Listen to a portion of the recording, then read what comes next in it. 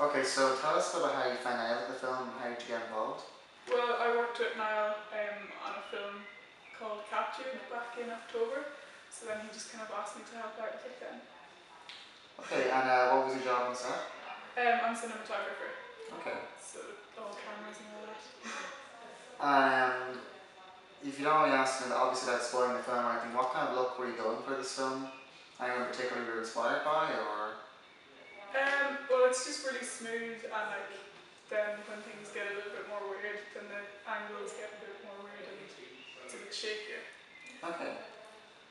And had you read Kathleen Newland before the play? What do you think of the script? I haven't read like what it's based on, but I think the script is really good and it's really creepy, and yeah, I really like it. Okay. And how often have you worked as like a cinematographer before in film? Well, I do film and TV production in college, so it's just we've been working on films pretty much for the whole year. Okay. And I started making films with a few years back, and that's how I first met Niall, was because we entered the same youth film festival, and we met through that. So. Okay, and am I right in this film is going to be black and white, yeah? Yeah.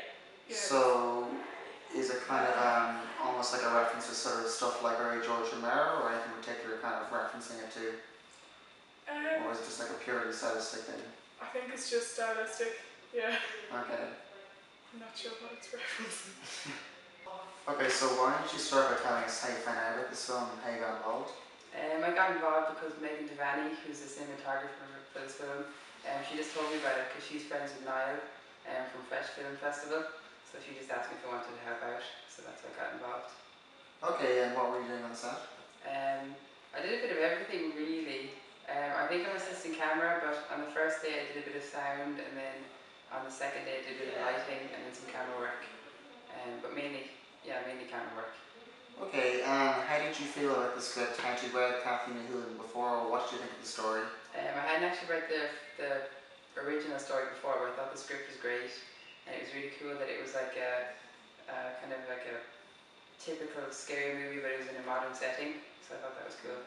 Okay, have you done much work in films before, or like, what's your background? I just finished first year in the film school in Dunleary, so I'm pretty interested in film.